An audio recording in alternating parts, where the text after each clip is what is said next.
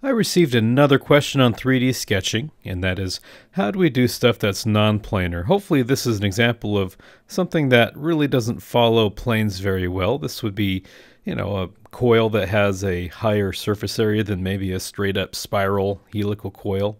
So how do we make something like this using 3D sketches, and what else can we use to help us when we make 3D sketches? Let's cover it now. In the new part environment, let's go to the XY plane. And I'm going to make a simple sketch. And of course this is a 2D and not 3D sketch. We'll give it a length of 2.5. I'll give this a linear pattern here. We'll go with 6. And I'll change direction. Alright, from here I'll deactivate the sketch, get on my YZ plane, and I want to make the same sketch with one difference. We're going to go with vertical here. I want to make this 0.25 off the origin, and this still, of course, 2.5. We'll deactivate. And then I'll go with a linear pattern.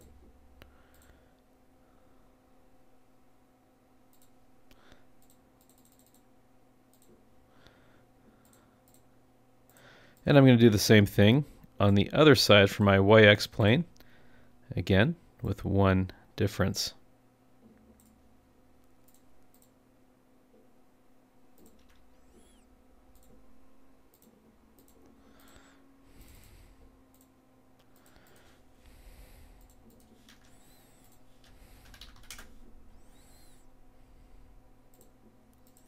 This time 0.5.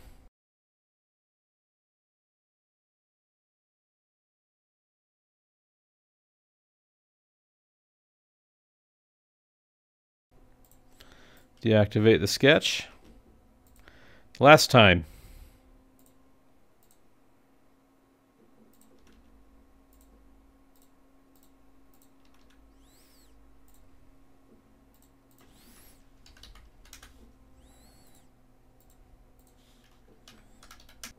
And now I can linear pattern.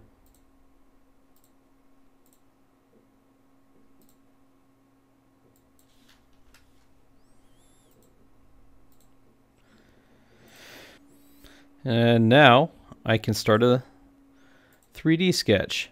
Now take a look at my 3D sketch now that I have some pre-existing sketch elements.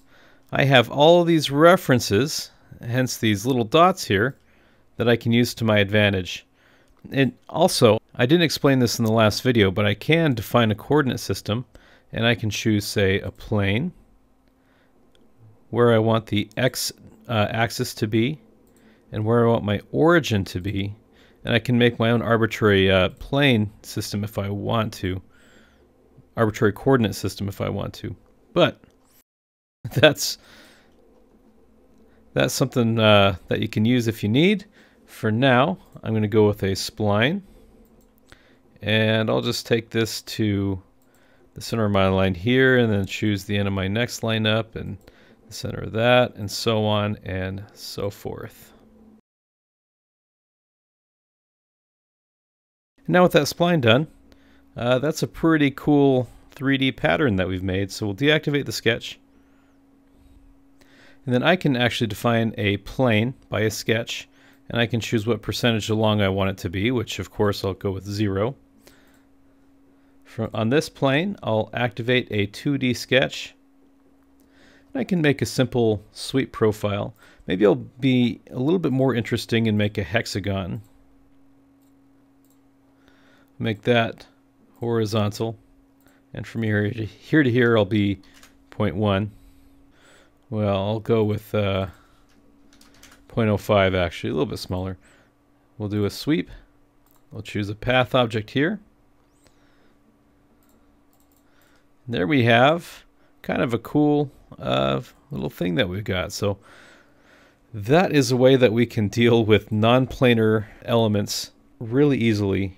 So one of the things about 3D sketches, if it's too complicated, see if you can break it down into simpler things. In this case, instead of trying to define this whole spline in a 3D environment, let's make a bunch of small definitions in a bunch of 2D environments and then use that to make quick and easy references. So if you have something that goes non-parallel the planes, that is my suggestion to you.